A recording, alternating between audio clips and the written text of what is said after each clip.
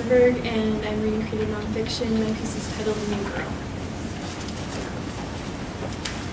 So how do you like all the new girl's piercings? Bill obviously wants me to validate his phobia of all things different from what his normal Mormon town produces.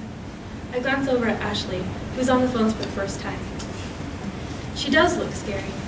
I fully expect anyone with 2 lip rings, a tongue bar, 3 eyebrow piercings, and ear gauges to beat me up on the spot.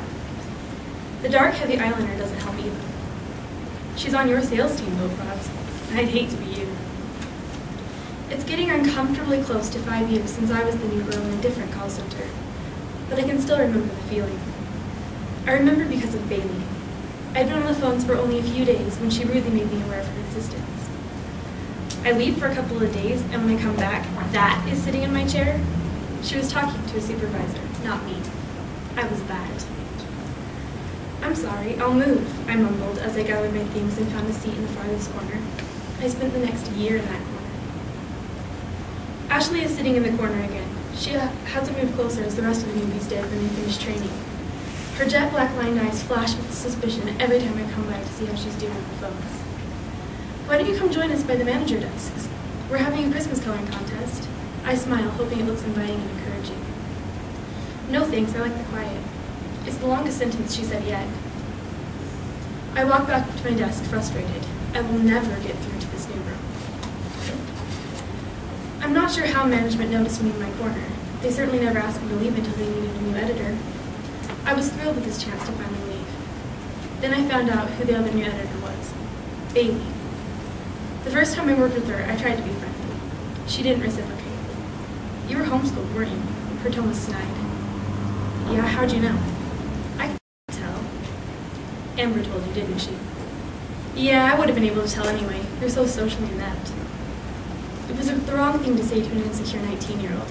I became mute when Bailey was around, even if I was talking to someone else when she walked into the room.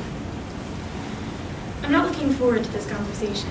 I'm supposed to give Ashley a written warning because her performance has dropped significantly since she first started. Maybe she won't say much, Bill encourages. That's what I'm afraid of. I hug my binder tightly to my waist as Ashley follows me into the manager office. I want to talk to her before she sees the paper on top. It feels like it's burning through my blouse. How are you feeling about the job so far? I fake a smile. Silence. Okay. How's life in general? I glance down at the accusing paper. When I look up, it's obvious that Ashley's eyeliner isn't waterproof. Wow. Thanks.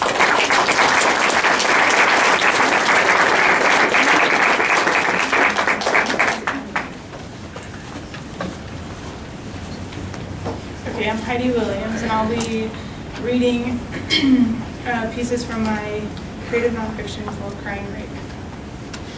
As a rape victim advocate, I teach people how important it is to trust the survivor, to believe their story and not to question for a second that they are making it up.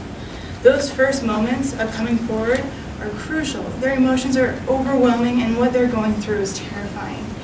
I speak at domestic violence community awareness events about believing the victim and doing all you can do to put the rapist where he or she belongs, in jail. But what if the victim is making it up? This is the dilemma I faced when a longtime friend texted me to say, my mom just told me that my dad molested me as a child. My gut, despite my love for her, told me that she was making a false accusation. For the last few years, this friend's life has changed drastically for the worst. Her mother had a midlife crisis, tried to commit suicide, left her father, and took all 7 kids with her to Hawaii to pursue a relationship with her scuba instructor there. She tried extremely hard to get full custody of her kids. Kira's entire world had been torn apart. She went from being a little Mormon girl who didn't watch PG-13 movies to a young adult who'd send me pictures of herself smoking a bong the size of a small child. Everything she once believed in had been shattered into a million confusing pieces. She sent me angry, heartbreaking poems she'd written, vividly painting her hatred towards her death. She loathed him for marrying another woman, blamed him for their leaving, accused him of not loving her anymore, and despised everything he believed in. Her anger was evident, and frankly, I didn't blame her for being bitter towards life.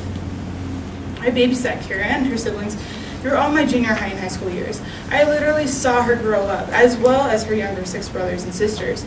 James and Belinda, her mother and father, would call me to stay at their house while they went on dates or to therapy. My #1 job as a sitter was to listen to Kira's worries about her parents. Even when she was old enough to watch her younger brothers and sisters, she would talk to me regularly. She confided in me. She trusted me. And I loved her as if she were my little sister. The desire to accept her words as truth killed me. I knew what it was like to have people not believe sexual assault victims. I wanted to accept her allegation. I longed to lend my support as a friend, but it didn't matter. I simply could not believe her. It was far too convenient. Her mom was trying to stay in Hawaii and nothing was falling in her favor. Then all of a sudden, Kira was molested as a child? I went against what I taught as a survivor of rape and refused to believe the testimony. In fact, I felt so strongly about speaking against her cases like this. I literally testified in court against her claim. I refused to stand by and witness a false accusation of sexual assault. It might not be my place to judge, but I felt like I knew too much on both sides of the spectrum. I had met countless survivors whose experiences deserved true justice. It would have been a disgrace to their stories and my own if I didn't follow my gut instinct to speak out. Am I wrong to stand up for something I believe, even though it goes against something else I believe?